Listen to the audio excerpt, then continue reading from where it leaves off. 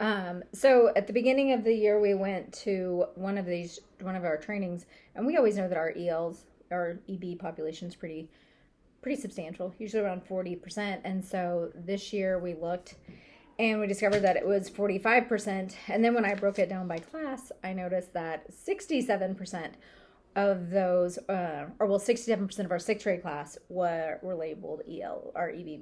And I think after that, then we just started looking at for individualized needs. We look at the test. We go into Aware, and so we look at sixth grade English and see, how each teacher's EB students are performing compared to the rest. And if there's a bigger gap, then that's kind of what I think. Well, we start at teachers first, and then we go to classes. And so, say like our sixth grade class, we go there and see, what is it? So if everybody's scoring around 53, and then our emergent bilinguals are at 52, we're okay. But if our emergent bilinguals are scoring at 42, we know there's a huge gap there. We're like, how can we best support that teacher? And then what can we do with that? And even when it's not like a huge gap, because I think kind of beginning of the year, we're looking at more like 10%, something like that gap between our general population and our EB kids, which doesn't seem huge, but when you're talking about 45% of your kids, those are big huge numbers. Yeah. So, that's kind of how we decided that needed to be a focus and how we wanted to kind of attack it along with our wonderful coach. Yeah.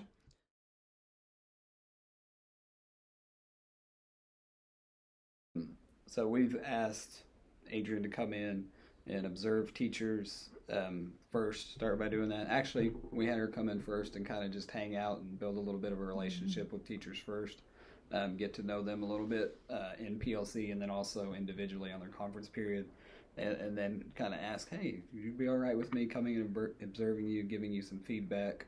And then that's something she started doing, coming in, observing teachers, giving them some feedback on some supports that they could give, and then debriefing with us afterward, as well as us debriefing with the teacher or her debriefing with the teacher. So it's been a pretty structured process, which I think has worked really well. PLC-wise, she's done some trainings in PLC, different strategies on how to scaffold for EBs, and then follow up with that. So a lot of the stuff that she's doing in PLCs, we're also presenting in PLCs. Also, those are the things she's talking about when she goes in and observes teachers and gives them feedback. What I really like doing was taking, going back to that data, looking at it and looking at the teachers, okay, who needs a little bit more support, and then breaking it down by class. And then I was like, okay, so this teacher right here, she is doing a great job with her kids. She's wonderful. She builds a relationship.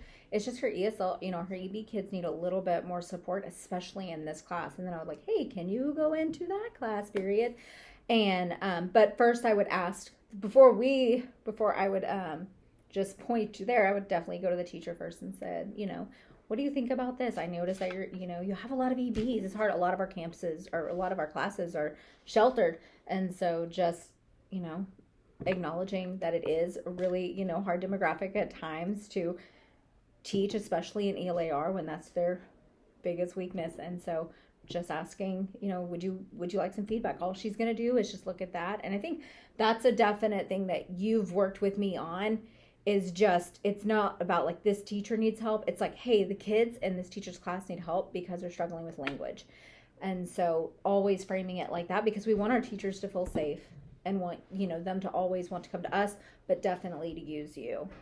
One thing that we've used a lot is one of our teams. I felt like all of us came together to just really tighten that team. Yeah, and just really reinforcing what they've learned from her afterward with training that we do with them. So, being really aware of what it is that Adrian's bringing and then trying to reinforce that throughout the year. And I think that's been one of the things that's made a huge difference at this campus, is our relationship and how you guys carry on the work even after I leave. And we talk about that, I'm seeing this need with this brand new baby teacher with her EB kids, or it's a little big group in that one class. It's a little tough. Can you go see that? Or can you go watch the support that is being given, and can you help with that support? And And I think too, just when we do our instructional walks, we're always looking for, how can we support these teachers, and especially our shelter teachers, and thinking about, okay, this is what this teacher does really well, that aligns with our vision, like you mentioned. But I'm noticing maybe the scaffolds aren't in place. If we could just get that part, this teacher would be great. And those are things we talk about when we meet with Adrian. Well, and I think, and the other thing is that a lot of those we try to find new people too that can meet with Adrian, but we definitely keep those relationships sustained because those relationships are built too. So not only is our relationship really strong, we try to make sure that your relationship with teachers are strong too, because then that trust is built, and then that can just kind of trickle out more, and you can have more relationships with teachers.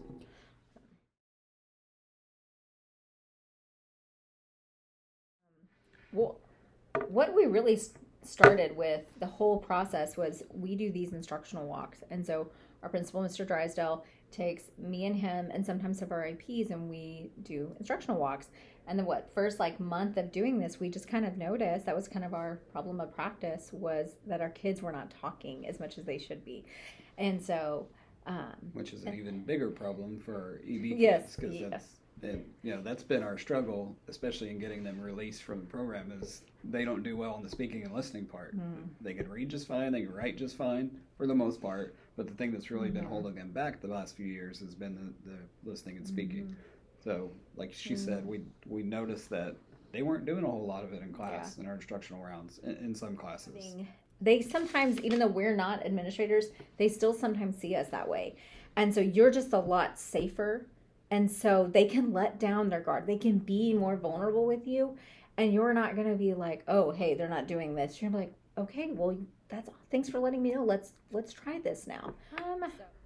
I think one big thing that we've noticed, we've been working on the strategy PAT list, like a big thing that you brought.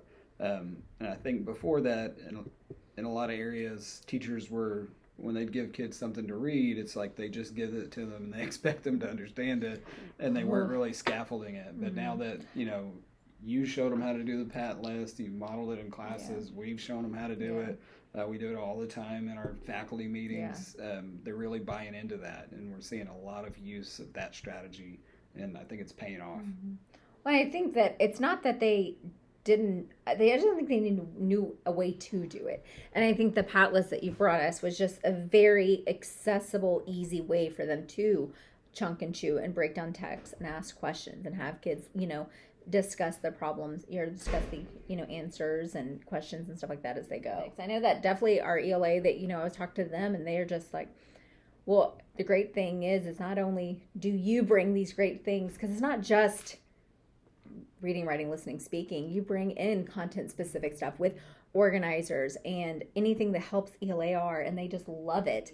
So it's not just you. It's what you do with them, and then we're on the same team, but then our teachers are taking it and giving it, Yeah, and we're seeing a lot more, conversation between kids and collaboration in classrooms than we did at the beginning of the year. So I think one way that we were really lucky to have you was working with the team of teachers, and you're just able to ask questions and make them think that way, and so then they're able to carry it on. And so that's something that they've been able to tell us too, like, now that even when she's not there, we ask questions and we look, okay, so this is the lesson you brought, okay, so what are the scaffolds for for our EB kids?